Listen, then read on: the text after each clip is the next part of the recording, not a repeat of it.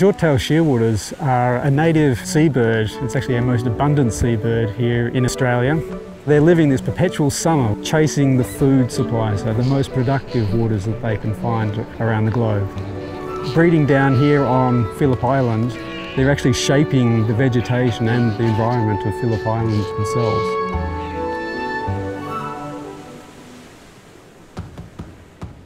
One of the critical things that we do to help protect species like short-tailed shearwaters is do the research that informs management for the rescue program. We can use very small light-sensitive geolocator devices, they're tracking devices that we can actually map on the globe where they are, which is pretty extraordinary.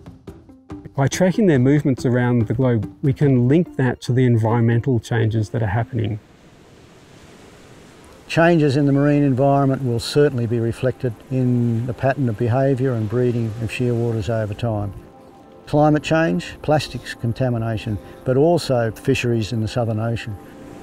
As the global climate is changing, that can have significant impact on whether they successfully breed in that year. And the other thing that does happen is we get these mass mortalities in some years. We call them shearwater wrecks. What's driving that? Why are they dying in those numbers?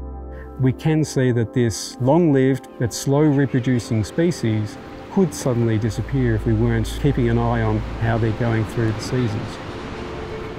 The Phillip Island Nature Parks and VORG have come together to work on this project collaboratively, and we can then collaborate with other partners around the world as well.